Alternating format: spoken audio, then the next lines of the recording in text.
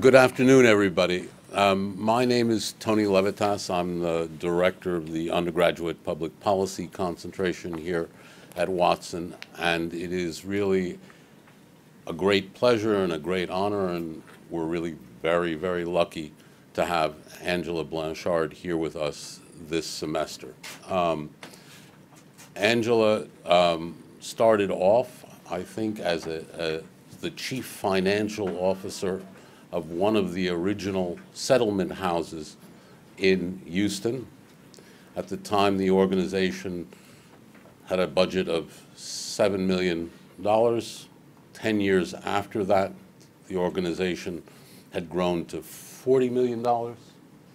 And by the time she left it, it is now the largest community development organization in America, or one of the largest, with a budget of $300 million, 71 locations, a staff of 1,500 and 7,000 volunteers. So she runs social services in Houston, in part because the people who run Houston don't want to think about this and would prefer to give their money to Angela to do this for them. Over the course of turning neighborhood centers into Ripley Baker, as it is now known, Houston, southern part of America, was hit with more and more intense hurricanes, and more of that washed into Houston. So Angela became an expert in emergency relief and integration of refugees. From that work, she has moved outside of Houston and is now an internationally recognized expert in providing emergency relief services to refugees and integrating them into the larger societies over time. So she is extremely accomplished and extremely creative and extremely capable organizationally, a rare mix.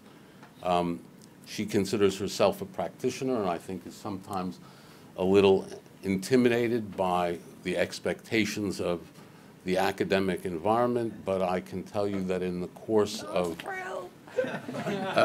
Thank you for getting that out of the way, Tony. Right. In the course of a lunch, she produced more schematic diagrams that made perfect academic sense than I've ever seen. So it is with a great pleasure that I turn the floor over to Angela. I should also say that Angela will be running in the basement of the apartment building in which she's living at 127 Watermeton Street, an open evening every Thursday afternoon from 4 to 6 called Good Company, where people from the academic community, from the activist community in Providence, anybody who's really interested are welcome to join the conversation. Yes, thank you. All Thank right. you. I'm glad he got that, like she's real nervous about the academic setting thing out of the way. I told him to tell you that I spoke Texan because it is really a different language, it is. And a lot of words in Texan are 3 syllables. They're only 1 syllable here. So you'll adjust, though, the same way I'm adjusting to your wonderful weather. So style is real important in Houston, and we think about, you know, dressing up and all that a lot. And I've figured out the formula here is that I just get up and put on all my clothes. I put on all my clothes, and then I'm just going to rotate the layers. Every day I'll look different, but I'll really have on everything I brought. It works really well. And listen, before I left, some folks back home, you know, they had to make fun of the fact that I was going to the itty-bitty, teeny-tiny little bitty state. And so I had some big-time Texans explain to me that not too far in the past, when Texans wanted to brag about the size of their ranches, that they used to say, describe them in terms of how many RIs. So people would, this is not, is a true story, because you know in Texas we like to talk about how big everything is, and I just want to say, when we screw up, it's big too, you know. So so this story is really, it's a, I'm going to tell it in a sort of crazy chronological way because I'm not a scholar, but I'm hoping, you know, like the people that spent the night at the Holiday Inn, if I hang out here a while, I'll start to make better sense. But for now, you're just going to get it as it happened. So I have this notion now, we're all living in a time of upheaval, and it's really important to pay attention to things that are falling apart around the world. And I don't think we pay attention to them to be down about it. I think we pay attention because there are lessons there. And upheaval seems to be the way of the world. And we're seeing fires and floods and flows of people, and people uprooted and losing their history and their home and everything, community, and misplaced, displaced to cities. So that can't just be the Houston story, but it definitely has been our story. I see it happen everywhere in the world, and now, because of my obsession with what happens right after things fall apart, I've been invited to Germany, to Lebanon, to Jordan, to Australia 7 times, to the UK, and then closer to home to places like Charlottesville and Ferguson. My son says I'm not really a disaster responder. He says, you're just sort of like a disaster trailer, Mom. You just trail along behind all the sad things and the miserable things in the world. But it really isn't glum at all, because what I believe is so exciting is that cities are stepping up and figuring out how to create landing places and on-ramps to opportunity for people that flow in. When you look at the study of cities, and I have all these smart friends that do that a lot, they think about flows of goods and information. They think about cities as containers for innovation, for development, for all kinds of things. But really, in my world, a city is like a place where people can be nurtured, where people can be educated, where they can become connected. More importantly, where they can create new lives out of their own imagination. And for me, it's not, I love to brag about Houston's diversity, and I'm going to tell you a little bit about that. But the most exciting thing about it is that it's not just that you can come to Houston, you're welcome in Houston. And I think creating a welcoming cities all over the world is going to be necessary because people are coming. Flows of people are coming. And Houston sits, when it's not underwater, Houston sits at the intersection of several big things. One of those things is migration, the other is mass urbanization, and the third thing is climate change. We are sort of, as someone helpfully tweeted me during Harvey, it was all our fault. Houston, oil and gas capital of the world. It's good we were being flooded. Teach us a lesson for producing all that crude oil. And then at some point I've suggested that that individual without Houston would be sitting outside naked and cold. Yeah, so I get a little touchy. So this was 2001, and Allison, which wasn't even a hurricane, a tropical storm, caused almost $8 billion worth of damage and flooded our entire city. This is what it looked like in downtown in the tunnels. This is what the basement of the medical center looked like. It shut down every major institution in Houston. It was a non-event. Now, if it had happened in New York, it would have been called super something. And it would have been the bomb something if it had hit New England, I guess. But it was just Houston. So it was just a tropical storm, $8 billion of damage, and it taught us a lot. Don't put things in the basement, create these big flood walls, lower all of our streets and our highways so they become like canals so we can move as much water as possible out of the city as quickly as possible. So that didn't really change much for what happened next, because Katrina hit New Orleans, and all of you saw people in New Orleans wait for help to come, and it didn't. And after a few days, Houston stepped up and said, everybody in New Orleans, they're our neighbors, in my case, my relatives. I didn't mention that I was Cajun. Look it up, it's not just a spice. There's actual people. So we were welcoming our neighbors to Houston, and we did it in a matter of a few days, and still New Orleanians talk about what it was like to come in on buses and see Houstonians lined up on either side of the street with signs that said, welcome, we meant it. Our organization agreed that we would do the long-term case management. We would coordinate that. Within a matter of 48 hours, we had about 37,000 new families to work with, and we told then Mayor White we'd work until everyone had a home, and that took 5 years. So, but this was the floor of the Astrodome in 2005, and then we worked one family at a time on permanent, and I'll tell you, Houston, this is what Houston has to offer. We're good at these three things. You get a job, a house, and a car. It's a city built for work, to work. It's not glamorous. In New Orleans, if you've ever been there, you probably had a really good time. It's a fabulous place. Everybody there has deep roots. Whereas 70% of the people in the greater Houston region weren't born in Houston. 70% of the people in New Orleans were born there. Their parents were born there, and their grandparents. It's a city of deep roots and neighborhoods. So what we had to offer was a lot less than what people left behind, and it was painful, but we were glad to do it. And here's what we learned from that. No one's coming. So when I go, wherever I go, that's the first thing I say to community practitioners, to people leading nonprofits, to city leaders, to anyone that cares about their city and their neighborhood. No one's coming. There's no one bigger, better, stronger, faster than you showing up to solve it when it gets way out of hand. Now, you'll want to believe there is, and before Katrina, I thought that would happen. I thought if anytime anything got too big for us, that the cavalry would be arriving. But it doesn't work that way anymore. It's when I came to understand that the institutions we had built weren't evolving fast enough and couldn't move quick enough to come to our aid, and that the job of responding in your city, in your community, is yours on the ground right where you are. It belongs to us, and we have to be prepared.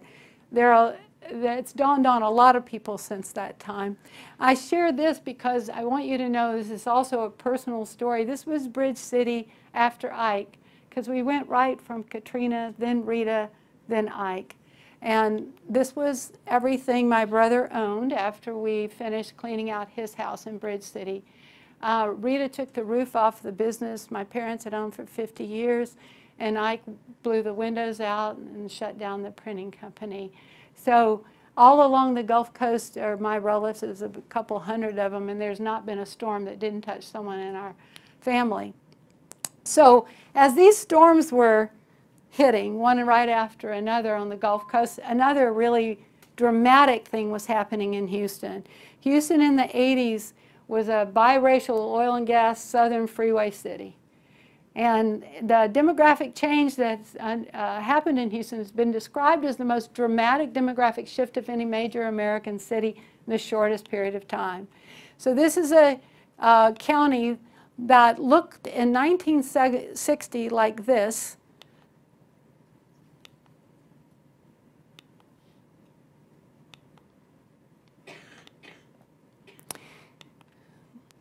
And as these changes were taking place, people were literally arriving from all over the world to a city that was growing at times, in some years, for some stretches, 11,000 people per month, both natural increase, in-country inflows and out-of-country inflows.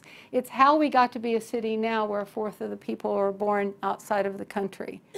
So, and this is how we stack up with other cities around the country, around the U.S. So as a fourth largest city, and now arguably the most diverse city, the other exciting thing about this for me is when it happens with this speed, you don't really have time to make up a lot of stories about the people you meet. And whether Seth's daddy is, where Seth's daddy's from doesn't matter, because my daddy's from a little small town, his daddy might be from Lahore, but it doesn't make any difference because none of us in the region, of us over 6 million people, 70% weren't born in that region. So we don't share a past, we just share a future. And it's a forward-looking city anyway. When I first got here, several of the people at Brown proudly told me that Brown had been here before the country started. You know, I was like, wow, that's pretty impressive. And I didn't know if I should say I come from a city where we basically bulldoze everything every 7 years and rebuild the whole thing. But I mean, you know, it's not that I don't respect history. We don't have much of it. So what happened in the city was this fundamentally welcoming city. We had to think, what is it we do so this still works? Houston has largely been owned, but not in a controlling sense, but in a nurturing sense by leaders that felt like the city should work for everyone. And that commitment had been maintained for a long time. Now we had everyone in the city. So we had a very basic belief that there are 3 aspirations that define people no matter where. I'm sticking by this. I'll be an evangelist for certain things. This is one. People want to earn. I've not met a person yet that doesn't feel there's something they have to offer, and they want to believe the world needs it. People want to learn. We all want to be treated as if we have the capacity to grow, acquire new skills and insights, add something to the world, and then belonging is absolutely critical. So when we define ourselves as a region, as we do, as a welcoming place of opportunity for everyone, that includes anyone that shows up. And that definition of Houston is actually, we've made that work. And we do say there's enough to go around, because if you have a city of 627 square miles and a county of 1,700 square miles, there really is enough. There's room for you in case you're thinking of moving. So, but our organization's response to that was to look at the most diverse neighborhood in Houston, Gulfton, because Gulfton had been the focal point for every incoming group of people. So we could trace the pattern of migration to Gulfton. We knew who was coming and what country they were coming from if we watched the pattern of misery and unrest in the world. So we knew, for example, when Cubans got afraid that their parolee status would change, they were coming, and they did. We knew when the Somalis were coming. We knew when folks were arriving from Afghanistan. We could predict it. And they all ended up in this one neighborhood. When we first opened this center, I'll tell you a little bit about the school there housed 200 children from 42 countries of origin. So we did the planning for this center. One of the things that got the attention of the Obama administration was, first of all, that we decided you couldn't transform a neighborhood on the back of one aspect. You really had to pull all the dimensions together. It had to be education, it had to be health. We've done so many neighborhood transformations and investments expecting just one aspect to make it work. We decided that we would put it all together in this neighborhood that was where 17,000 people per square mile, which is 4 times denser than the center of the city. So, and we made this place a real celebration of everything, of all the people that had come. When we did the planning for it, we did it in 8 languages: Arabic, Urdu, Spanish, English, Vietnamese, Chinese. And then there were still a few where we had to have a second session with additional translators. So this is what it ended up being. This is, I think, one of the shots from grand opening day. By the way, I have a board member that says, we get people to write checks for things they won't vote for. And that's true, because private money paid for that. And we weren't shy about saying, in the greater Houston region, we have an estimated 400,000 people without permission slips to be in the country. Some had one, and the tricky immigration system failed them. Some never had one. But we were open and clear that everybody got served here, and about 36,000 people come through that site. There's a school, a welcome center, immigration services, a gathering place, and then what you can't see on this side is also a credit union, because we thought 2008 was a good year to open a bank, because it was a really underbanked community. You know, you got to move at the speed of need, right? So the new neighbor school is an education innovation that we are really proud of, because many of the children that arrive there may have only gotten to go to school a couple of years of their life, right? And maybe 10 years old, maybe formal schooling, they were living in a camp and they didn't get a chance to go, or in the country they came from, they couldn't afford it.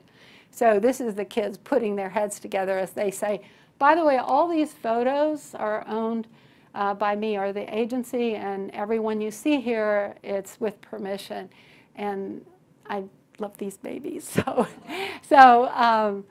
this is what it looks like. But the new neighbor school is a landing place. It doesn't matter what age you are. You all start in the first year. You learn what a backpack is and what is a locker. You learn to speak the language. You make some friends. And more importantly, we teach your parents that no matter where they came from or how much they didn't like each other in that country, and this one, we're all in it together. And there's some really lovely breakthroughs that happen in the hallway. So you have to be agnostic. I mean, I think the beauty of the way the immigration formula works now, you have to be a little agnostic about culture. So when the settlement house movement began in the 18 and 1900s, it was all about abandon your culture, come here, be American, whatever that was. And now we have sort of a different formula. And it's basically you have to sign up for democracy and sign up for capitalism, but your culture, you know, hang on to it. So that's what you see a lot in Houston. And there's a whole sense that all of those cultures together really make a city more globally connected, and we think that's a strength. This was our site. There are 2 meeting rooms and 1 gym full already, and then this was the outside gathering the day after President Obama announced DACA. We have an estimated 70,000 young people caught in limbo, now especially painfully awaiting their fate. So one of the things we do is massive events in which we work with people on their status and reconciling where we can. So sometimes as a community practitioner, you can build schools, you can give people a place to bank, you can work with them to think through their educational aspirations, you can get their credentials acquired in another country, recognized in this one. Sometimes all you can do is say, I'm so sorry. This is where we are, and with all we know to do, this is the best we can do today. And I've worked for a very long time toward immigration reform and toward trying to convince people that it's really important to find a way to have people that are citizens and everything but the paper for us to make that work, and we haven't been successful. Nonetheless, we feel strongly, you know, this was actually a shot I took in Galveston after Ike. Someone had lost their sign, so they hand wrote this sign. It says, Hard Times and Misery Saloon. I don't recommend moving into that, but we say one of the great lessons I've learned from the people that we work with who faced all kinds of difficulty and hardship is that acceptance is really a powerful thing. Whatever the reason, however we got here, is here we are now, and how do we build our lives going forward. So the creating a future out of our own imagination with what's available is really very much the inspiration of displaced people when the slate's wiped clean. So I got a chance to spend on 2 trips a lot of time with practitioners in Germany. We all saw, I did note this is not my image, but we all saw what was going on as Syrians were flooding into Germany. And there was one simple paper I wrote about what we had learned from welcoming large flows of people that made its way to a lovely man, Jan Porksen in Germany. And he's a secretary of, state secretary for resettlement, social integration, and a few labor and a few other things. And on the basis of that, we sort of found each other And I went to Germany to find the same thing that we find again and again. There really is enough to go around. And the Hanseatic Help Center was established because people arriving in Germany had very little. And that help center was put there to collect the contributions, only in a lovely German fashion and in a partnership with private sector. They got extremely organized about it, extremely organized. I was stunned. It was in awe. It was a great lesson, though, because they inventoried everything they had. They boxed it up. They got it to every shelter in Germany that was in need of those goods. And when they had fulfilled all of those orders, they began shipping it to camps in Jordan and Lebanon. So it was just a stunning example and a particularly powerful example of collaboration. I really believe in the three-legged stool of philanthropic, private investment, then the investment from the corporate sector and public sector. When the three come together, what you build is always going to be better than any one sector can do on its own.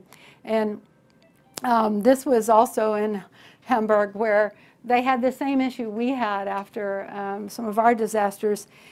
So much volunteer help, so many people that wanted to volunteer, many in the initial phase, and then it dwindles. So they were smarter about really collecting the information and trying to keep that volunteer, the inspired and motivated volunteer effort for the long haul. They have undertaken, I will say this, that I watched them do a beautiful job in the initial phase. In all of these disasters, when people are displaced, in the first phase, that's an emergency phase, and what matters most is safety and security. Everybody needs to be fed. We need to know who you are. There needs to be a roof over your head. But as time wears on and the integration phase comes in, you can't do that through command and control. It's a different, messier kind of activity. And in the first phase, this is one of the places that people were living in airplane hangars at the old airport, at Tempelhof. It was, and Tempelhof is, it's in my opinion a rather homely building, but they feel great affection for it. So there was no permission to decorate it in any way. So it was there in all of its great glory. And also in that building, people were very isolated because there was a wall around it, and ostensibly for safety, but all of these barriers that we erect in the interest of safety are actually things that keep people feeling left out and frightened. So the shelter I saw that was actually working extremely well was much smaller. We've also found if you can organize shelters in groups of displaced people into groups of 300 or less, so that they themselves can navigate the new community in which they find themselves, these become far more functional and nurturing than these mass shelters where after a time people just hunker down in really small areas out of fear. So this was run by Majdi Lakhtana, and Majdi is just a fabulous human being. He's a natural-born community developer. I say my tribe because these are the people I look for all over the world. You drop them off in the middle of any mess and they sort it out. But Majdi himself was Damascus, so he had a huge affection for the people he was trying to help here. He created within this balloon shelter the great spirit of belonging amongst the people that were living there. This was meant to be temporary, but it was 3 years occupied by 300 people before there could be sufficient housing located in Berlin for, they made it as attractive as possible, literally you could stick anything up there. This was actually every time a person came to volunteer, when they peeled off their name tag, they stuck it to the wall here. So this was just kind of the wall of all the people that had shown up to help. And then the welcome wall. I think there isn't a community center in the world. If you haven't figured out, I like camps, shelters, and community centers. I think all the real action in the world happens in those. But there isn't a community center in the world that doesn't have a wall with some children's art on it, and that has to say something about home and welcome. What I thought Majdi exemplified was one of the important lessons that really forms the foundation for welcoming. Anything that is not destructive, allow it. one of the great joys I get out of working in disaster areas is, you know, it's the only time when everybody says to hell with the rules. And we just do what's right for people. And Majdi really understood that, you know, unless it was going to be destructive, it should just be allowed to happen. And I've seen that in camps and other places where people just made up their minds to do what was best, what would enliven the communities. So this is an art project for the balloon shelter. This young man here and young woman on the other side really they're street artists that spent the day with these children, putting a mural together for the indoors. This community center mirrors in every way Baker Ripley. I thought it was kind of astonishing to travel so far and find a place in Berlin that looked just like our center, and the same kinds of offerings, and this, you know, integration really doesn't occur in auditoriums. It doesn't. People don't feel welcome in a group of 10,000 people in a mass shelter. People feel welcome around small tables. In these community centers, wherever they are, it's the creation of that sense of belonging that makes them so powerful. And then housing solutions that don't set people apart. When you have to build housing very quickly, most cities like to create these giant warehouses, and then later they lament the fact that they somehow ended up with these ghettos they didn't mean to build. And it was like, but you did kind of build it, and then you told everyone they had to live there. So what did you think was going to happen? So the housing solutions that I love the most are smaller, they're faster, they're more flexible, and they work better over the long haul because people aren't separated and we're from everybody else, and you can build them at the 340 scale instead of the 3,000 scale, which works much better. One of the things that happens in cities where people have stepped up to welcome, they've decided to help, they're doing all they can for people. I saw it in Houston after Katrina, and heard it in Germany, hear it in Australia all the time. It's like we want people to be grateful. It's like we did everything we could. We're proud of it. We want them to be happy about it. And I think one of the most important insights I've gained from spending lots and lots of time with people who've lost everything is that at every milestone there's gratitude and grief. That the minute there's a roof over your head again, the roof that you no longer have comes to mind. Every job that you get to do now brings to mind the workers, the co-workers you used to have that you no longer have. When you take your child to school, you think about the place that you used to be and the walk that you used to make to their school. So we have to understand that this is not just an upside story for the people we're trying to help. And appreciating that makes us a lot more sensitive to the way we interact with them. So, and this is how folks hold a funeral in New Orleans. It's my people. This is the way we do it. And I think there's a really important ritual associated with funerals, but it also can be hauled out for other occasions. When I was in Lower Ninth after New Orleans, I learned a powerful lesson from a community developer there. And I said, what was the point where you felt like you could start to build again? And she said, in about a year after Katrina, they held a ceremony at the break in the levee. And the Treme brass band came to play. This is how it is in New Orleans. You don't have to put out an announcement. Stuff happens. And everybody showed up, and it was Memorial Day, so it became sort of the Memorial Day celebration. And that was the moment when they said goodbye to the people that were gone and they knew they were never going to see again. And she said, and that funeral for what was lost, not just the people but the community that was lost, allowed us to feel that we could start again. And since that time, I've learned it's extremely important in whatever way to mark the passage of time since the loss, to acknowledge the anniversaries of displacement, to allow people to move along. Actually, when we say get over it, I think by now we should know that does not work. But it's that acknowledgement and celebration of what was and saying goodbye to it as we welcome in what's next. Unfortunately, not everybody knows how to do it like New Orleans, and they don't always have a band to go with it. And I feel sorry for everybody because of that. So I've learned some really wonderful things in Australia, and I'm most proud to know this woman, Kieran Benson. She's just wickedly funny and a real misbehavior like me. She swears more than I do, and that always makes me feel good.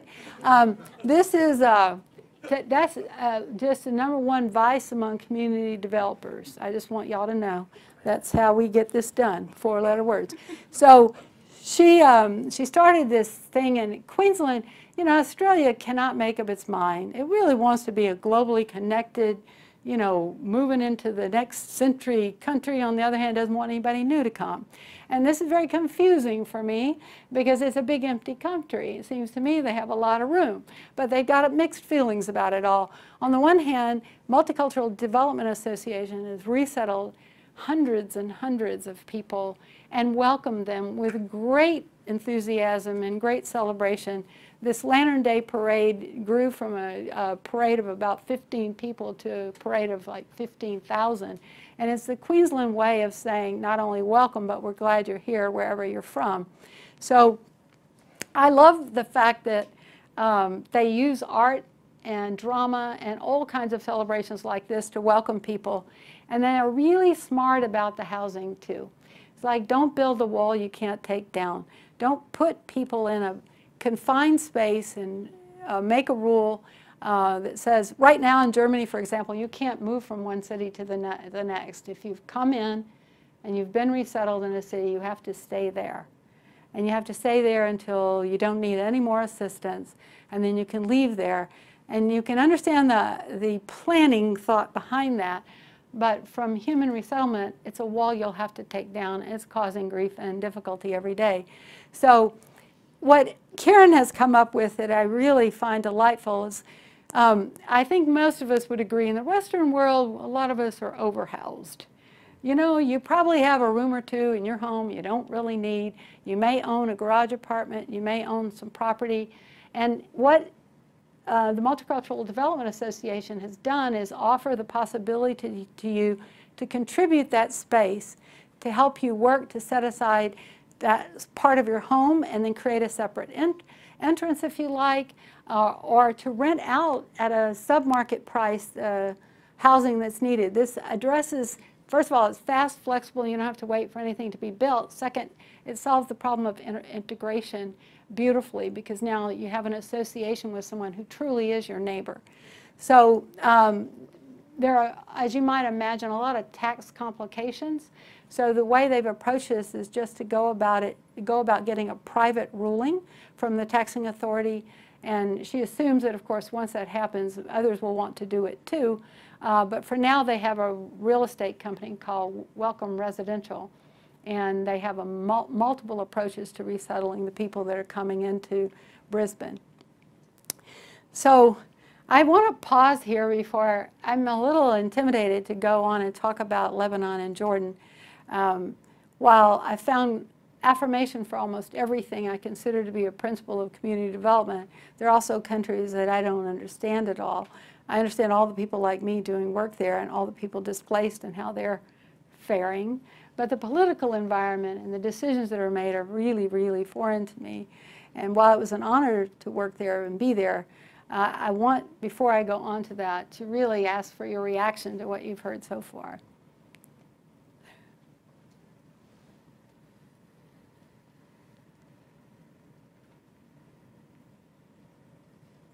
Really impressed. Okay. I'm just glad to know this sort of stuff's going on because we don't tend to hear about it. Yeah, the closer you get to the ground, the more happy and hopeful things are, right? Well, it's sure Yeah. not happy and helpful in a larger sense, so it's just really Yeah, good. I'm really pleased to know that this kind of work is going on all over. yeah. What else? Anything, question? Anything you're curious about? Yes? I was in New Orleans after Katrina, and one of the things that I was really struck with was that while the area was completely devastated, the people that were still there, they knew how to figure stuff out. I mean, they had a real sense of how to get out of where they were. Yeah. It was just that it was so overwhelming. Yeah. And I again and again and again, you know, I was just struck with how networked they all were. So we were doing, you know, renovations in houses and stuff. And we'd say, oh, we need a chop saw in order to put up this molding and stuff. I said, well, I'll just call my cousin. And, you know, and so they would call their cousin and he says, do you have a chop saw? No, but I know somebody who does. Yeah. And that was how they solved all their problems. It was, and I was really struck with how the community itself knew how to heal itself in some way. Yeah. There was need for people to come there and help them because it was such an overwhelming thing. But that sense of they weren't just totally, you know, lost. So one of the greatest markers, one of the greatest indicators of how quickly and effectively recovery is going to occur is the strength of the connections that existed before the disaster and the displacement. So that's why it's very important, I think, to allow people, once they've arrived in a new country, in a new place, to move around as they see fit, because if they can locate through their own choices, then they're going to reconnect where they can with community members and people they've known before. But what you're saying about New Orleans is absolutely true. Also true in Houston among leaders, because we, in some sense, we all grew up together as our city was blowing up into this big, giant place. And so we do a lot of things on the strength of a handshake and a midnight phone call. Yes? I'm wondering, Angela, about the magic of your diplomatic skills and of your tribe, as you said. Yeah. Because there's got to be opposition, some serious opposition on the ground. Property, jobs, worries about crimes. We heard a lot in the State of the Union yesterday that suggested that... You watched the State of the Union? I did. In fact, the whole thing. You know, this isn't the attitude of a lot of leaders in a lot of countries these days. So how do you? I don't. That's one of the mysteries of my one of the great mysteries right now, and I expect you all are going to help me. You're going to tell me why it works this way. I don't understand. I really don't understand how the headlines in Brisbane say one thing and on the ground it's so different. I don't understand how Texas votes the way it does and writes huge checks for this work. And wherever I go, Germany, Australia, I haven't been any place where that's not true. On the ground, face to face, one-on-one, neighbor to neighbor, we're still making it work over and over again. And the only conclusion I could come to one day is we just outsourced every mean-spirited, small-minded, petty little aspect of our nature to the political arena. And we just decided to have them go at each other every day while we went about building better cities. I don't understand it. Eric gave me a couple of good possibilities and insights, and go ask him. No, it's a mystery. I think I don't know. I have board members of the organization that, you know, vote in ways that I find horrifying, and then write large checks so that we can get this work done. Some of that represents what I used to think of as a really deeply important debate, not about whether or not people should be helped, but who should do it, and where the decision should be made about what that help looked like and how long it lasted and how did it work and so forth. And those were always conversations and arguments that I was delighted to have. This is different, and it's as if some ugly, really storm had moved over that cast a great shadow on our work, but people go on helping on the ground. I'll show you a little Harvey slide or two in a minute. You'll see what I mean. Yes. I think it's really interesting to listen to you and see again and again the centrality of like being a human and like being a person and being a citizen or a community member or a family member. And I think like kind of like addressing that, what I feel like the magic might actually be is the fact that you are on the ground and the politicians in many ways aren't. Mm-hmm. And you and people who work with you in your tribe, you see people and you talk to people like in the most horrifying times of their lives. And I think if you actually see or experience or are faced with someone, regardless of how you vote, you're going to want to do something about it. Well, and Ruth, you got it right. I think that's it. It all breaks down face to face, doesn't it? Yeah. Does that work in New York City too? I need it, because people say New Yorkers are really rude and mean and you know, upfront but you know, if someone needs directions or if someone needs to know what train to take, if you ask, you'll probably get an answer. Yeah. Well, I think that that's one of the great promises of cities, is that as people, with inflows of people and face-to-face connection and a constant, we see someone every day, then eventually whatever ideas we had about them just give way to the reality of the human being in front of us. And then also, I think if you build a larger we, one thing I've never done is demonize. If I'm making a case for the support of a community or a neighborhood or any group of people that is in need of help, I'm not pointing fingers at someone else, because what's the point? You know, and in some sense, the concept we have of ourselves as a city and the fact that we say we're a place of opportunity for everyone, and that's why we came there. It was not for the weather.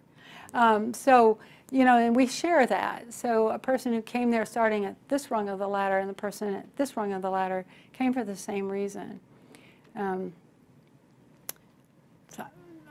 I was just thinking of this billionaire story. I'll tell it later. So in Lebanon, I was invited to go to Burj al-Shamali, which was one of the oldest camps in the Middle East. And I was really fascinated by the story of these three young people and eager to meet them and support what they were trying to do. Burj al-Shamali has about 20,000 people, and they live in a confined space. And there's a marvelous article that's been written about this called Camp Code by my friend Claudia Mansell. It's in Places Journal. But it talks about the way people in confined spaces still find a way to create community and build lives with some hope for the future. And these young people who were born in this camp, because it was founded, I think, in 57, and they'll grow up there, and this will be their home. And they decided that they really needed, for the older women who had lost their spouses, there needed to be a way for them to earn some money. And that what they might possibly be able to do is grow the spices and herbs that they like to use, but because the camp is so packed and the footprint of the camp in all these years has not been able to expand, then they wanted to look for sturdy rooftops that would hold planters. But they had no map of the camp, and the only way you can get to the roof is to go through several people's homes, because basically the camp's just like archaeological layers of displacement and resettlement. So when they realized there was no map, they decided to map the camp. And they're explaining this to me here because they were saying, first we thought we'd put these little cameras on a kite, and then we'd let the kites up, and then we'd photograph it that way, but that didn't work because this is the way it looks. This is the main street, and every place else there looks like that. And then they said, well, we need something more stable, so they decided helium balloons would get it done. And so they began actually attaching small cameras, helium balloons, running up through everyone's home, lifting the balloons up so they could take pictures. And then once they convinced the men with guns that surrounded not to shoot the balloon, then that part of the project went really well. And they began mapping the camp.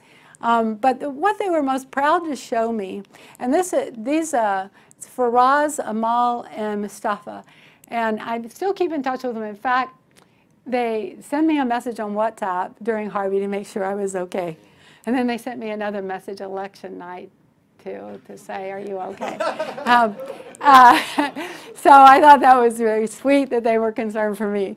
But this is their community center. And, you know, when I was in Australia after the King Lake fires, which were really horrific, just a terrible, terrible situation. When everything's washed away or burnt away, and you have to decide where you're going to rebuild, I'm just stunned by over and over again, I see that people invest first in the community centers as if they know if there's a place to come together, they might be able to figure out the rest. So that was their community center. And then this is Abu Wasim. Abu means grandfather. I'm sure he has an official name, but everyone calls him that. He's kind of the unofficial guy of the camp that runs it. So with his permission, we had gone out to raise money. MIT had invited these 3 young people to come and present their project at an innovation workshop to describe the way they used the balloons and the photographs they took to create a map of the camp so that they could find places to grow things. And then we had we raised all the money, and then we had the election. And they can't get in to the country. And so we stay in touch and hold out hope that one day I'll get to greet them here. And actually, and don't tell anybody, because you know I did sneak into that place. So this is our little secret. So this is what you were talking about. This is actually from New Orleans. So do what you can with what you have. An improvisational spirit is really necessary for the world we're moving into. And I'm often in places. The reason I love Burj Al Shamali so much is because I'm constantly going to a place in the U.S. and nonprofit people tell me, well, we just can't do that because we don't have the money. We don't have the resources. We don't have the technology. And I'm like, no, there'll be no whining because look what these kids did. And this camp all the way across the world with very little. So improvisation is really, for me, a better word than innovation, because improvisation is what forces us to look around us and to say, what do I have to work with? What's here? What are the strengths, resources, and assets in this arena? And can I rearrange them for higher effectiveness? Because there's too much in the U.S. thinking that in order for anything to change, I must have more. I have to have more of something. I have to have more knowledge, more schooling, more technology, more space, more room. And in fact, we have so much of everything. And if we will look instead to think about how we reconfigure what we already have, how we use it differently, how we draw it together in ways that make it have greater impact, this actually produces more interesting and sustainable change than the more is better approach. So I use this from New Orleans because, you know, musicians in New Orleans do not, and this is my speech to everybody that comes to work for us. You know, they don't wait for the audience to be there and the money to show up and the temperature to be right. And they come out, they open their case, and they start to play. And that, for me, is the way, what you saw in New Orleans is that's what I witness again and again amongst community developers. And, you know, they don't wait to find out if someone's coming. They show up and they play. All right. So this is the final chapter. Here was Houston, 2000, and I'm planning. This is how I had everything planned. I had just gotten back from Australia. I had met with Queensland Fire and Emergency. We had been talking about how T-shirts and uniforms have to work together. They had just had another big flood, not quite as bad as the 2011, but pretty bad. Karen and I had celebrated and drunk a couple of martinis, toasting the fact that we were still getting this work done in spite of everything. And I come back to Houston, and here comes Harvey. And Harvey starts, you know, sort of wandering, staggering along the Gulf Coast like some drunk at a party, right? Bumping into everything, dropping a lot of water on us. And we all were sitting at home. When I say we, the folks I work with were sitting at home watching the water rise. And it was scary, and we're used to it, and we were really still scared because all of the people that were used to following all the wonderful weather folks were saying, no, this is real, and it's different, and it's a lot bigger, and it's going to be a lot worse. And, you know, sometimes if you say bigger in Texas, people actually get a little fired up because they think, wow, this might be worth our considerable muscle and power. Good on us. But in this case, we knew, because we know everything about hurricanes. We know what the dirty side is, and we know we know how to wait for the center of the hurricane to pass. We know this is our world. You know, I think in my lifetime, you know, the earliest hurricane I was 3, the one I was 6, and then we used to throw a party We really did in Beaumont, Texas, in that little refinery town, because it was higher than Louisiana, and my relatives would come, and my uncle would bring his accordion in a red box. And when the red box came up the sidewalk, I knew it was going to be a good time. We made a gumbo, the water came in, the water went out, we went back to the way we used to live. But that's when we had wetlands, and the storms weren't as big. And so here comes Harvey, and we had seen Allison, we knew what it could be like, and they were telling us it's way worse. So this was Houston. I wish I had the photograph of what that's supposed to look like. It's roads. And while they are meant to flood, they aren't meant to flood like that. And while this was happening, I get a call from Judge Ed Emmett, a dear friend of mine. Judge Emmett is, we call our highest ranking county official judge. They're not a judge in any courtroom sense of the word, but they're like a county commissioner, a county administrator, in charge in disaster. So on August 29th, the judge called me and said, Angela, and it was just like the call I'd gotten from Mayor White after Katrina, the same sort of flat, not too, Mayor White I love, but he's the opposite of charismatic.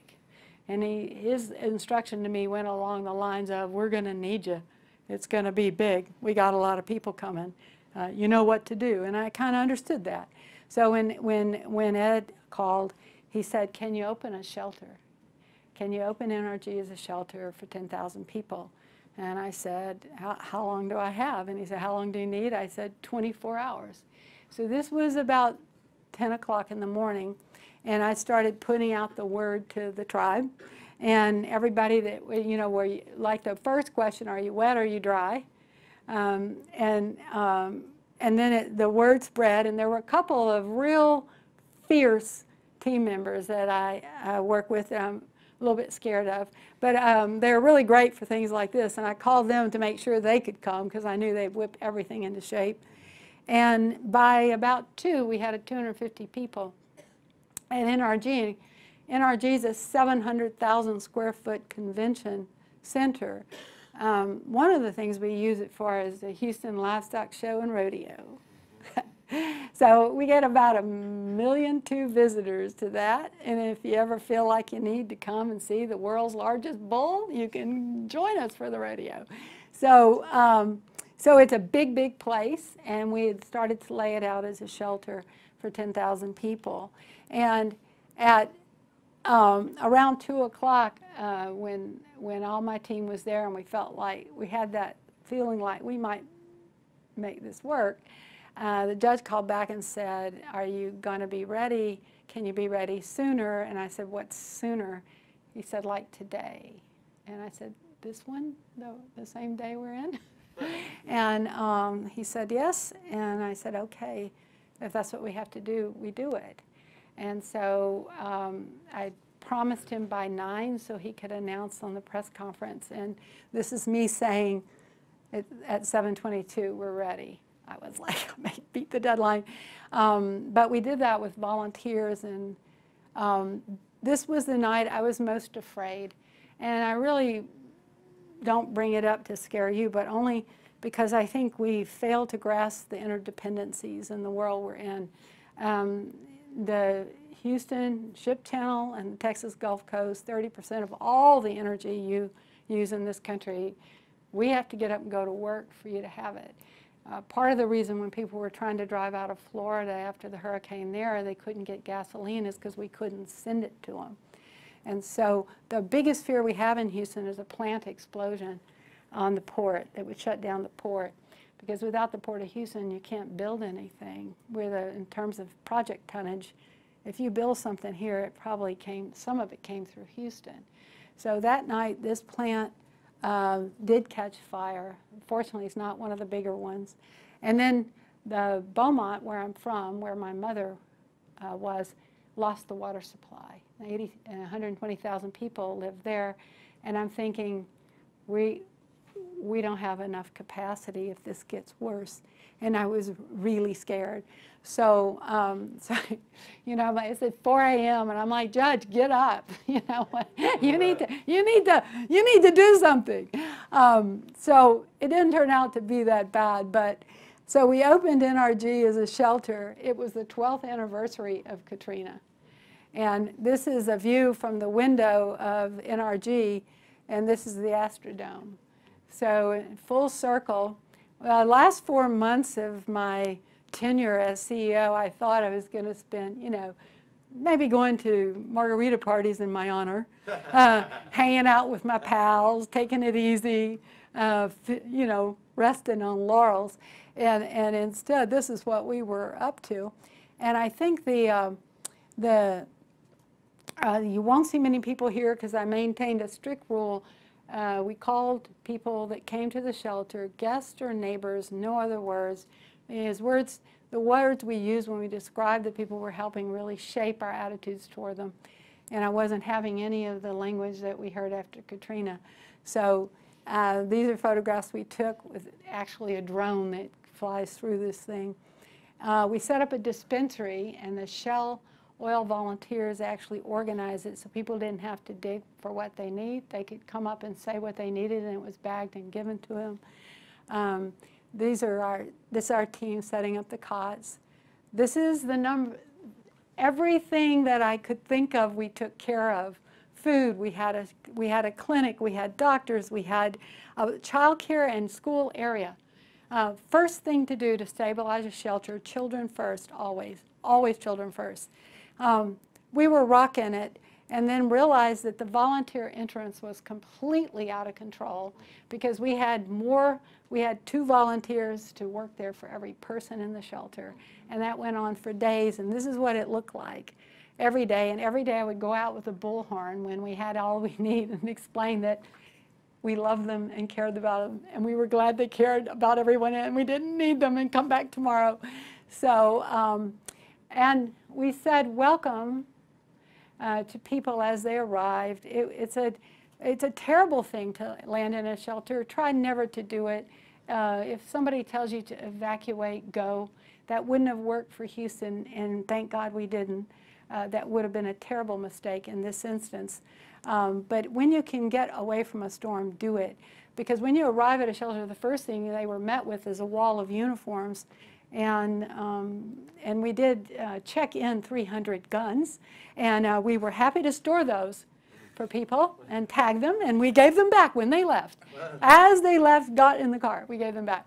So meeting with this security was the first thing, and then after that it was kind of a wall of T-shirts of people saying welcome.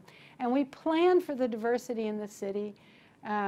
We had 24 languages, people that spoke 24 languages. We only needed 16. So these were our translators, many of them my teammates, and those are our Earn, Learn, Belong T-shirts in case we forget what we're supposed to be doing. So this is, to sum up the wisdom of all of this, the first phase is all about the uniforms. It's command and control. You work in hierarchical structures when you're trying to create safety and security. The second phase is all about collaboration and improvisation. And you work with T-shirts and anybody you can in any spaces you can using whatever you have. But these 3 sectors have to come together. All the really good responses to flows of people have all been at the intersection of government and philanthropy and the nonprofit sector. These are the commandments of welcome, and they're really simple and common sense. And this is going to wrap up my talk. This is as close as I ever get to bullet points. Children first. If you want to stabilize a shelter, any group of people, make a planned place for children. We had staff that we knew had all of the staff that we normally use for the child care and Head Start centers that we operate came. Our charter school staff came. Create the small communities. Focus on strengths. One of the most disturbing things in Germany that I heard was, at first there was great excitement. Oh, good, we need workers. These people are coming, these workers, and they've got training. This is going to be good for us. And there's a German playwright that actually wrote, "We wanted workers, people came instead." And what happened was they showed up with their families and their frailties and their knowledge and a disconnect between maybe what they knew and wanted to do and what was available. So a really strong strengths assessment, questions that you ask people when you're working with them about what they can do, what they are capable of, what they aspire to be. Residents and the people in the shelters and camps and community centers are the first resource. We hired a lot of folks from New Orleans to help people from New Orleans. And that works pretty well for those that are less traumatized by the event.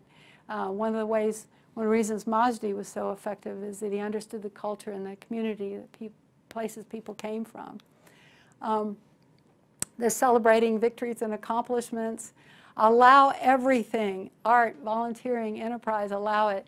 One of my favorite things about Zaatari, the camp in Jordan, is that at first you weren't supposed to have any enterprises there. There weren't supposed to be any businesses there.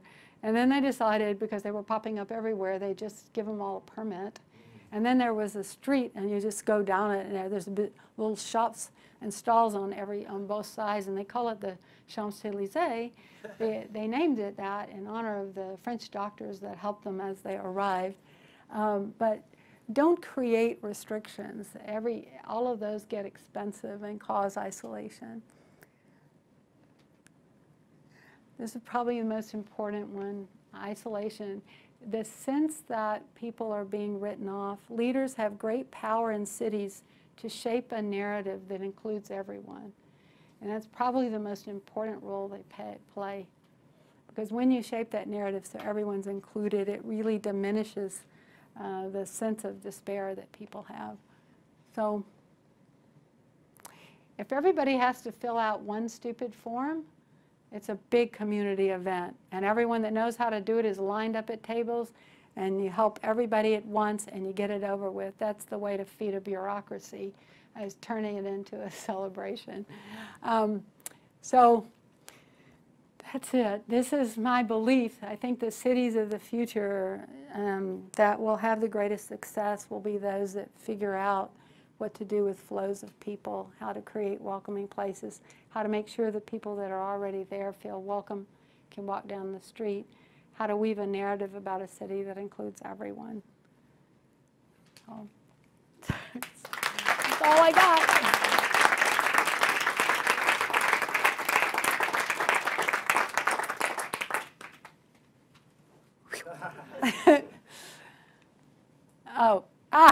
So that's a good Houston riddle. How many folks does it take to float a pickup truck?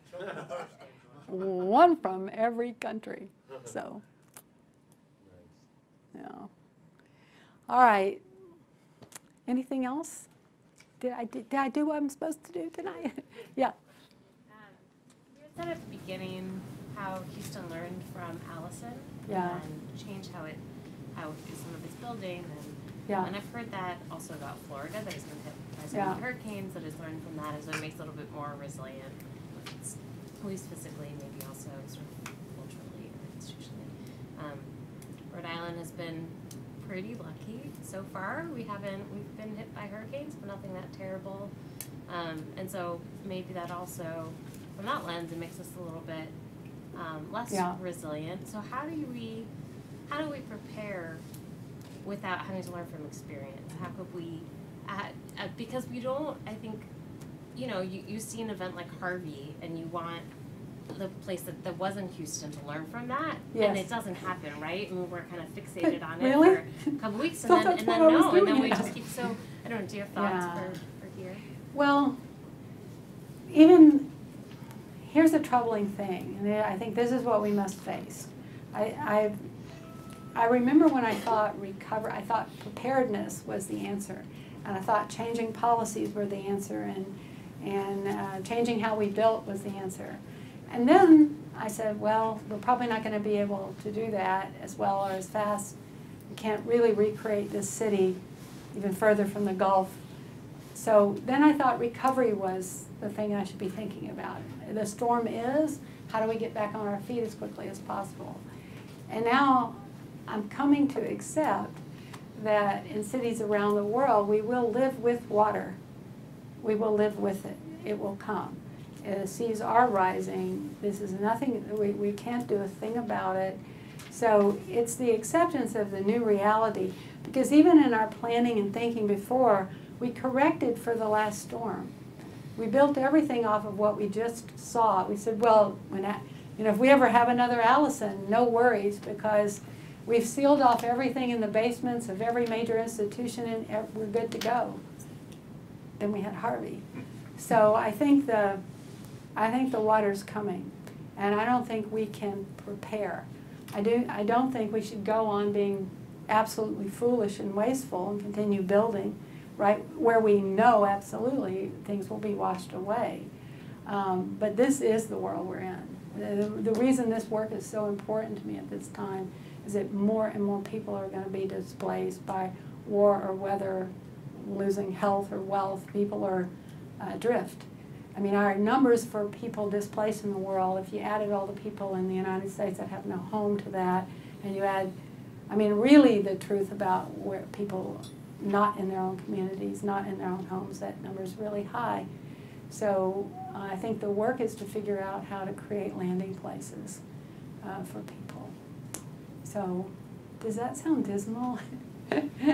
Look, there's crazy people in Houston, they're just going right on, you know, they're just raising it 12 feet, thinking they got it, you know. So, I mean, I don't know, humans, what are you going to do? What are you going to, it's an imperfect species. So, yeah, I would hope that people could learn. I would hope. We knew after Ike we needed to build a dike where it is, I don't want to explain the whole geography, but the Galveston Bay, the ship channel, that whole area is completely unprotected, and the storm we fear isn't the one we had. The storm we fear is a hurricane that comes up the ship channel, because then we'll have to go live in Dallas. And I don't know if you know anything about Texas, but we don't like Dallas. If you live in Houston, you don't like Dallas, just automatically. You know, it's like they're weird. They want to be New Yorkers. Yeah.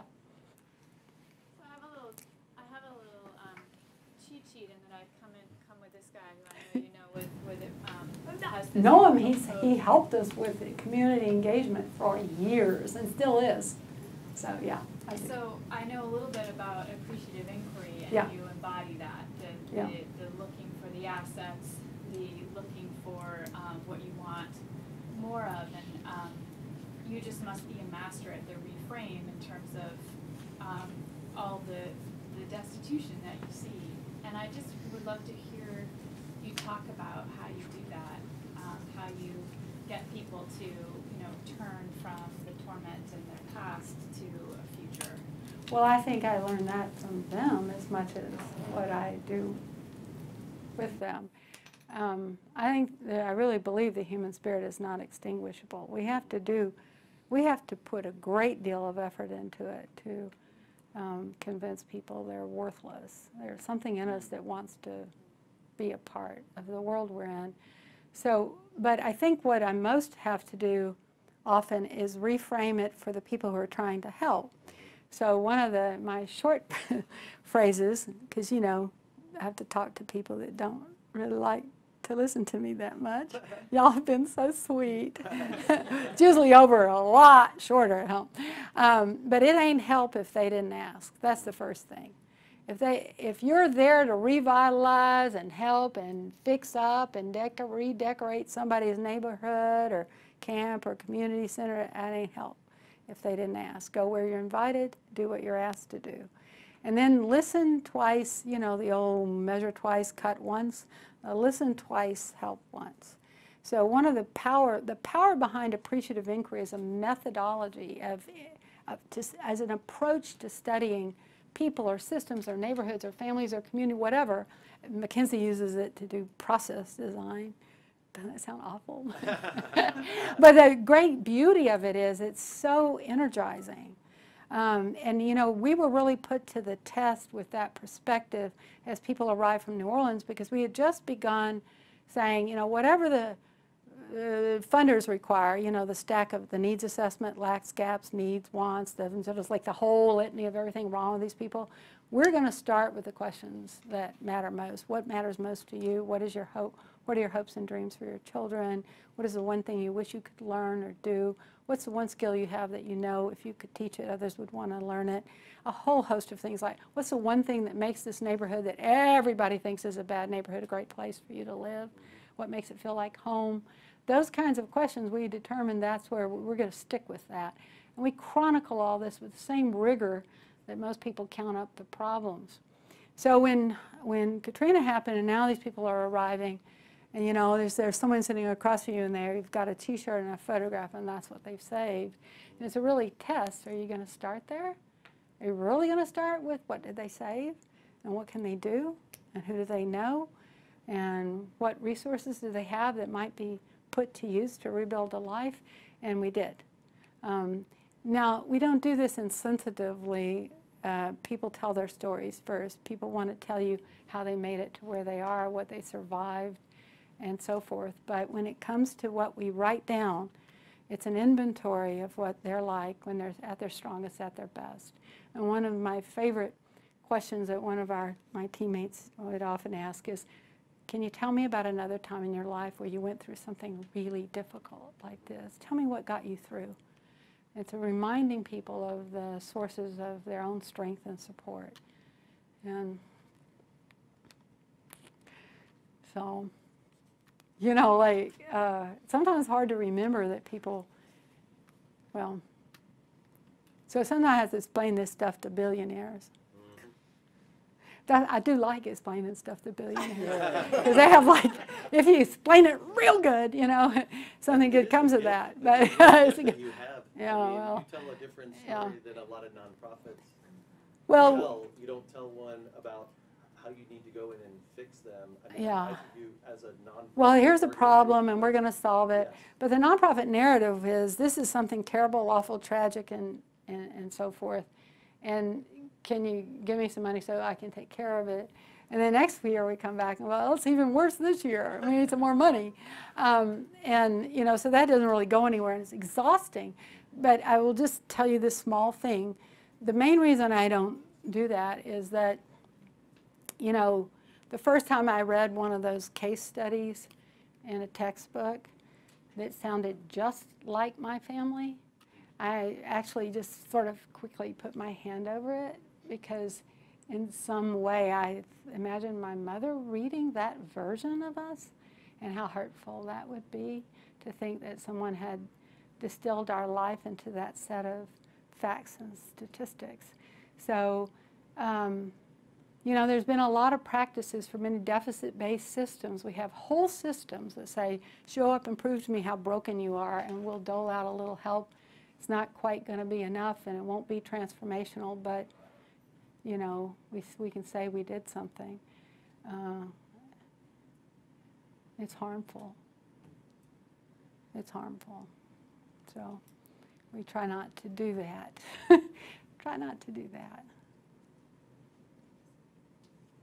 I like the comments you made about New Orleans, and I do think I often find in neighborhoods considered poor, places that are considered problematic, there's always a great ability to improvise, to imagine, to create, to work together, to fashion what you're wanting out of what you've got.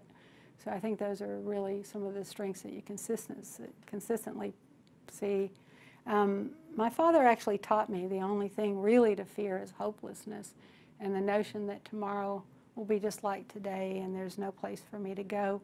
My passion for this work stems from, I really still believe that if you plant somehow your dream in this like mixed up place, this mixed up country, and you work really hard, you can start one place and end up someplace else. And I just want that to stay true. I bet you do too. Yeah. I don't like, people tell me, people are always talking about income equality, how many poor people. I don't really care how many poor people there are. I just don't. And the reason is because no matter how much I know about that, that's not going to help. What I really care about is there any place for them to go? is it a life sentence or is it a temporary situation? And you know, I've seen a lot of families turn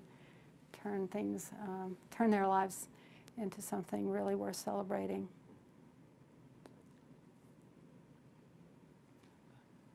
Okay. Do you mind talking a bit more about these weekly gatherings you had, or monthly gatherings you have at your house?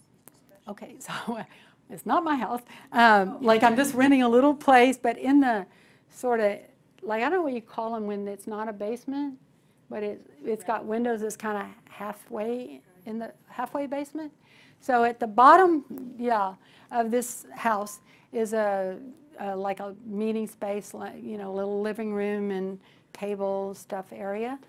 So you guys have a, you know, space. Every place is kind of filled, and I wanted to make sure that I just had a place to meet with people who wanted to talk about their work or mine or anything else.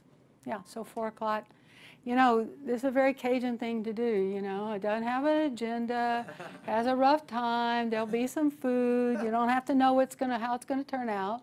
You just show up and see what happens. Yeah. What's the address? 127 Waterman. It's the blue, and you kind of have to go around to the back to find that door that goes to the bottommost area. So And it's what day? Thursday at 4 o'clock until it gets dull, and then we go home. Yeah. All right. This is my second talk at Brown, and I still have a job. Am I good? So I got to say thank you to Giovanna. Can you she's such a cool chick there. She has held my hand literally while I, you know, had a huge meltdown over technology problems. So the only reason you got all these pretty pictures tonight is because of her. So thank you very much. And thanks to Tony for making me welcome, and Deb for making me come, and all the rest of you. I look forward to hanging out with you. All right? Bye.